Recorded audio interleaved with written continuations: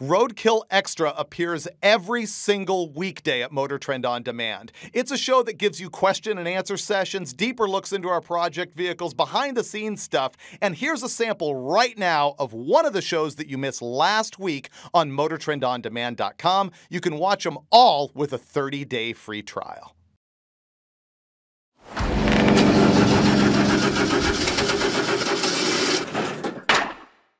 Hey, it's Freiburger. Today I'm out here at Nelson Supercars in Chatsworth, California, which is the home of the F-Bomb, my '73 Camaro that I think a lot of you know about. And I get questions about this car as it relates to Roadkill all of the time. And so I thought I would address some of those here on the show and also give you a little bit of a walk around in the car. Now, first of all, this car is a 1973 Camaro. I bought it at the Pomona swap meet. I actually traded it for an intake manifold and a couple $100.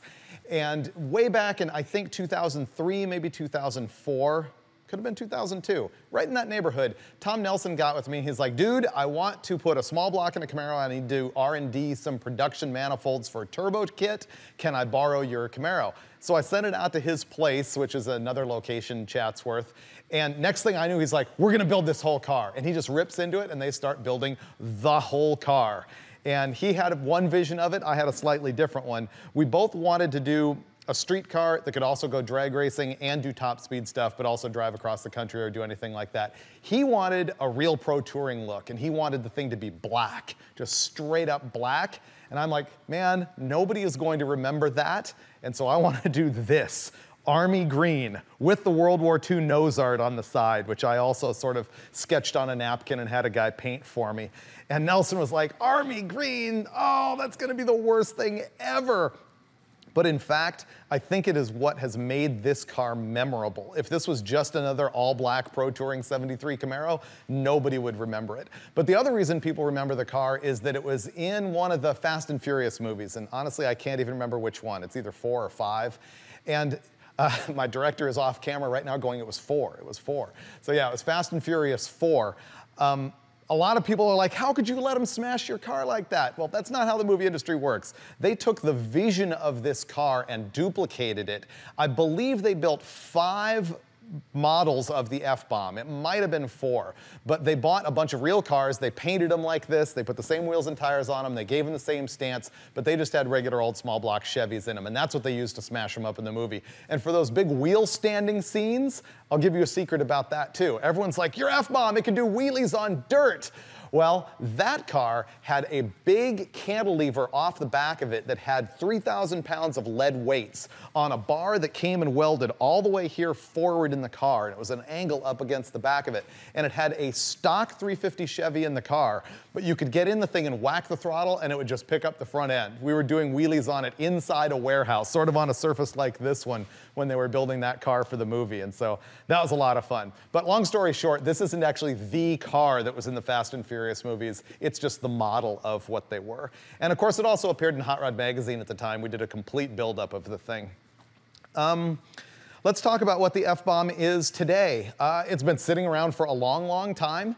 The problem is me being super busy with magazine work and also now with video work, and Tom Nelson being as busy as he is building cars and engines and a new shop and all sorts of crazy stuff.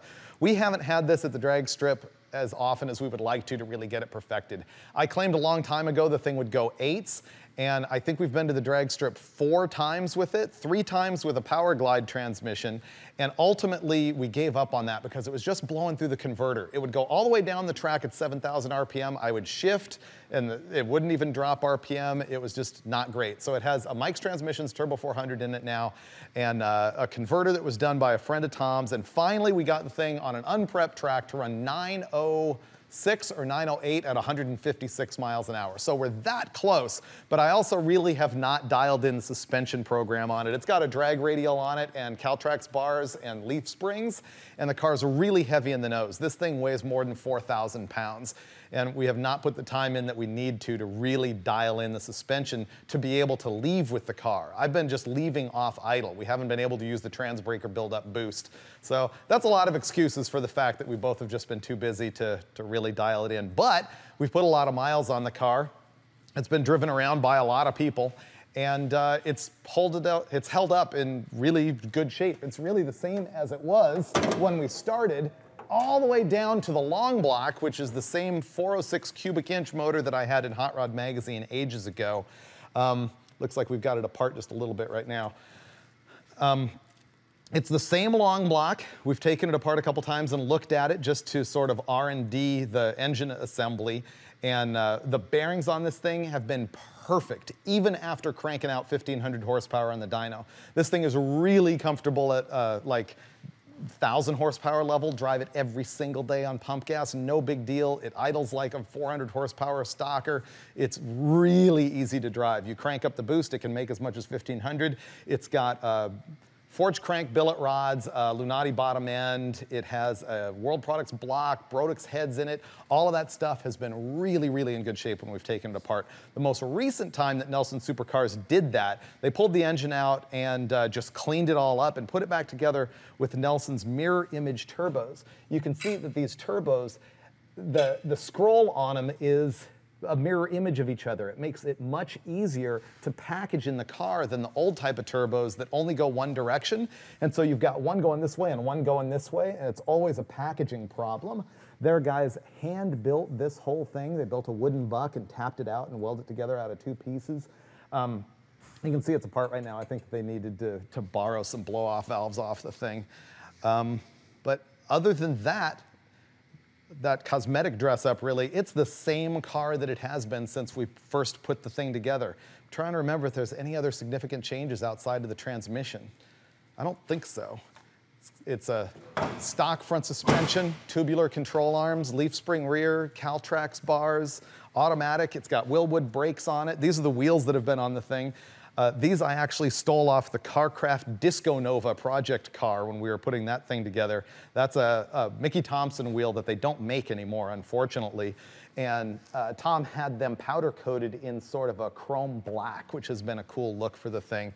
Same wheels in the back. They're 15 by 10s. The drag radial that is on this thing is 325 50/15. I think the next time I go to the track, I'm going to put an actual slick on this rather than a drag radial, just because we've been messing with that for a while.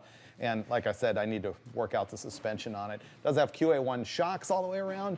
The interior on it is, for me, one of the coolest parts of it, just because it is so sort of aircraft.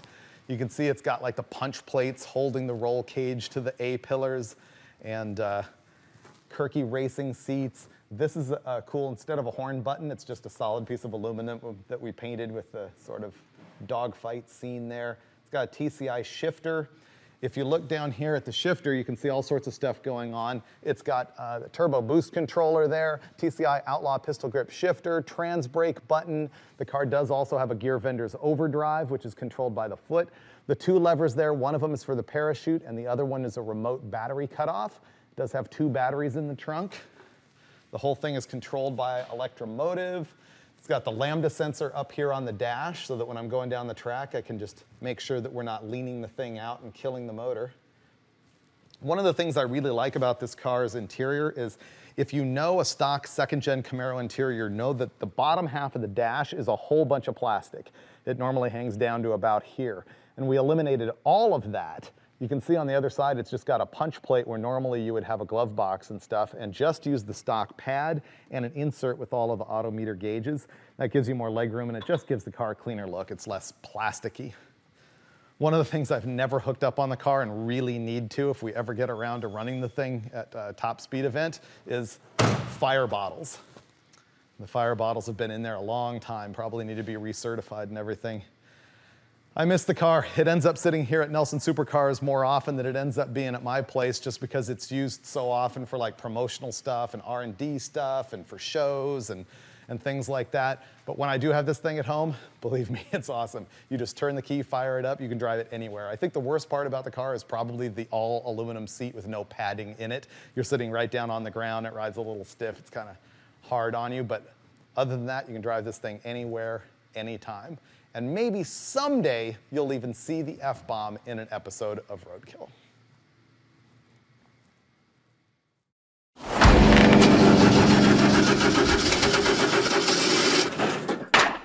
Here's what you missed last week on Roadkill Extra, exclusively on MotorTrend On Demand. 1978 Lincoln Continental. This is the last of the really, really huge American cars. The F-Bomb, my 73 Camaro. If this was just another all-black Pro Touring 73 Camaro, nobody would remember it. We covered every square inch of the car with speed decals. If you need more Roadkill Extra, go sign up for the 30-day free trial